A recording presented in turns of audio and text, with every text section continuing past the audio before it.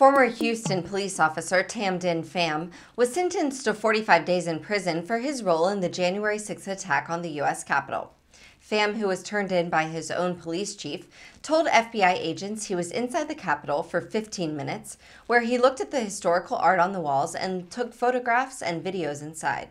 In September, Pham pleaded guilty to a petty misdemeanor offense of parading, demonstrating, or picketing inside the Capitol building. Here's a look at footage posted to Twitter by WUSA-TV correspondent Eric Flack. Mr. Pham, I wonder if you had any comment after being sentenced to prison for your role? No comment, sir. I'm happy to answer any questions that you have. I'm just more interested in speaking with Mr. Pham, and I just wonder if you wanted to elaborate on the embarrassment you felt for what you did, or maybe how it reflects on your relationship with our country. No comment.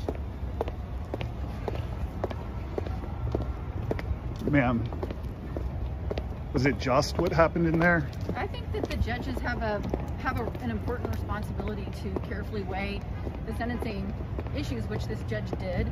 We respect his decision, and Mr. Pham is looking forward to serving a sentence and getting it behind him. Pham told the judge, "I'm so sorry for what I did. I made the worst choice of my life. I didn't plan to go into the Capitol. I stupidly followed people in there," according to Eric Flack, who said the former police officer was in tears. Pham said, quote, "The day I was on TV after his arrest, my sister in Vietnam called and said the whole village watched me. I lost my reputation and my career and brought shame on my family, especially my children. I dishonored my department," he said. Thank you for watching. Please be sure to visit us at rawstory.com. And if you'd like to see more of the Raw Report, please like and subscribe.